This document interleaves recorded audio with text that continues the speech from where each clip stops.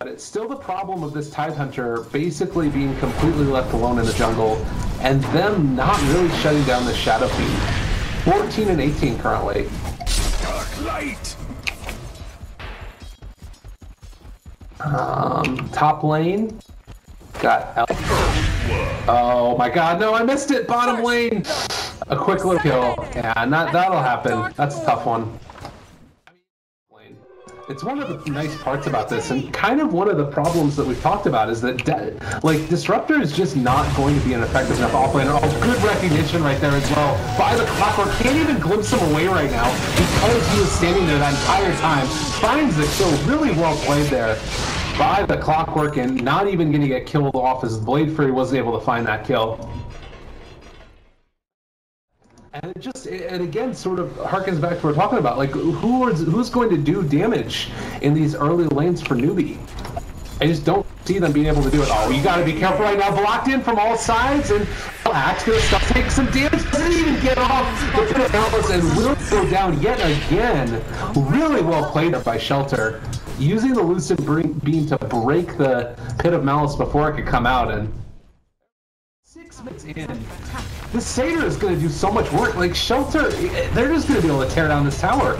I don't know how you stop this push at this point, because they're going to bring in the Tide also. Yeah, there's just no freaking way. Eclipse comes down. Everybody is dying. And they have completely left this off lane on an island. In this one.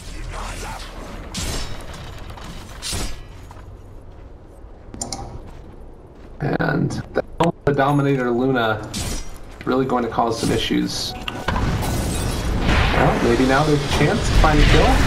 There is the Pit of Malice as well as the Firestorm. A couple more right clicks might be enough to find a kill. It should be hitting pretty hard right now, okay.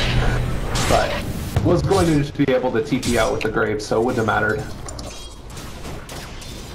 But the rotation, smoke in, Shelter as well as Sola. I'll take that. If they head mid, if they kill off Ferrari right now, Ferrari has to know something is up, but he's gonna move forward with the Lucid Beam coming out as well as the Ravage. There's no way he's out of there. Ferrari goes down again. Another hero from Newbee taken. Good.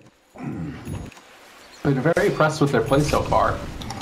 They're bringing in a Satyr Banisher, just looking to find anybody, and fortunate situation is that Zhao is here.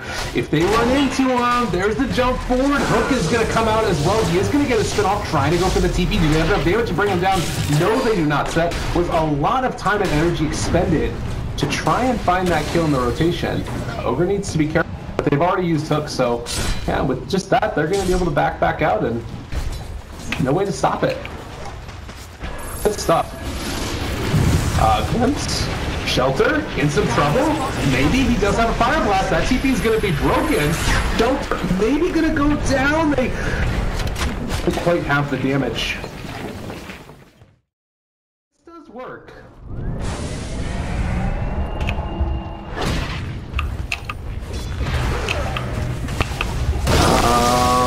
Oh my god, the blink reveal! Holy crap, that was a ton of damage. Sola takes him down immediately. Axe is still going to be there. The Pit of Malice is going to contain Shelter, and Shelter now is going to go down. A really good combination of plays. He actually does get grazed up and won't end up dying, and the tons of damage coming out will kill off the Underlord. Charlie barely walks away from that one. They take down the Ogre. Another blink forward. Sola on this Tidehunter with the biggest blink reveal of his life. It's a huge Ravage, and it ends up working out well. Ravage is down for another 70 seconds, so there's a chance that they could contest if that happened. But you look at this right now, they're just kind of running down lanes together. I guess that they expect that they're going to be able to fight with this line. Yeah, but now with Weave on top of them as well, they really need to be careful. Solo is going to be up front center. Clockwork hooks in, connects on to ChuaN. He is dropping low, not dead as of yet. They threw out the Static Storm and are starting to kill off Shelter, but the Grave coming in, they're not going to be able to get the kill. Again, it's just like these little movements where you get small skirmishes, don't fully commit for it, and it's a real big problem now. I mean, everybody's down bottom, so if they need to, they'll be able to take this tier 2. They're trying to bait FTD Club A back into defending this, and they are going to do that, but, I mean, it's going to be baiting who at this point? There's the glimpse away. Fine. has still taking it. Do they just not stop and cannot have Axe to try and hold? Radiant's bottom tower. Like, she's pinging. She can't stop this push. Is under attack. And nobody else is here to come back and help at this point.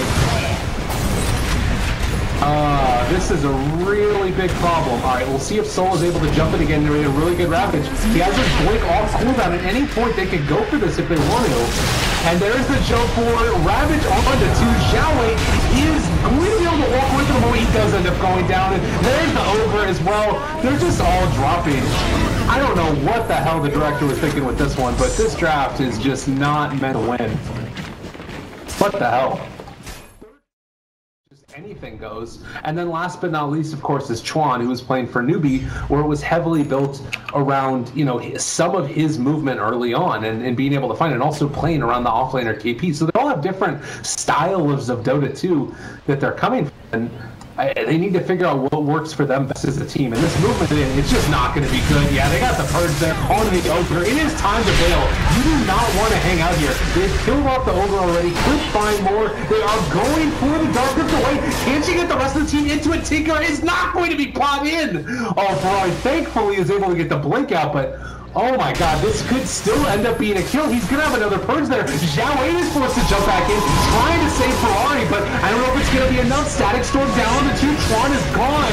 They're going to TP back into this, and they do end up finding a couple more kills activated the Shrine already, so no more HP coming from that.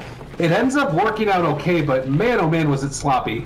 That was not what needed to happen, but so much damage to deal with this. And there's ways for it to work, but it is rough.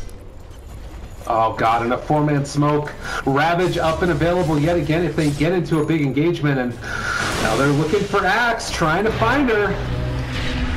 The chase is going to continue. Pit of Malice is there. They have caught with the clockwork, and there's just no way out for her.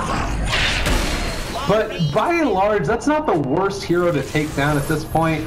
No, it probably is actually. It's one of the worst ones. Taker would probably be the absolute worst, but it really is not good. They kill off the Ogre with the illusions of the Shadow Fiend as he walks away.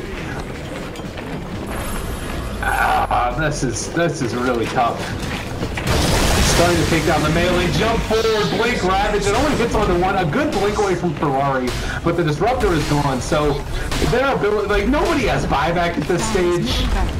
This game could honestly be over if not for the tier 2 towers. Go one of two ways with it. Radiant's middle tower is under attack. ChuaN is going to trying to take down this tower here. Tidehunter. 80 seconds until Ravage is back up. ChuaN can give a. He's just going to head back in. All right. The Pit of Malice is going to be able to contain the Tidehunter. Static Storm a little bit off the mark. They are going to throw out the Requiem Souls. A lot of damage is going to be dealt out. Dirty Oak on the back line, able to connect onto a couple of them. ChuaN decides he needs to get out of there. Axe is probably going to go down here. They've already lost 3. Tinker is dead. The Ogre is gone. ChuaN, run for the hills. The rest of your team is dead. No Omni Slash used. And this one could be curtains at this stage. Like, if you have to buy back on the Tinker at this point in the game, it is just not worth it. And yeah, they just decided to go for the tier 4s. They're going to have to buy back here if they want to keep the alive, but even if they do that, I don't see them being able to stop this pressure. Maybe there's an overextension, but Static Storm was already used. Like, they just don't have the team fight. They're going to bring back ChuaN now, and the Clockwork is up there front and center, and they're dead. The Ancient is falling.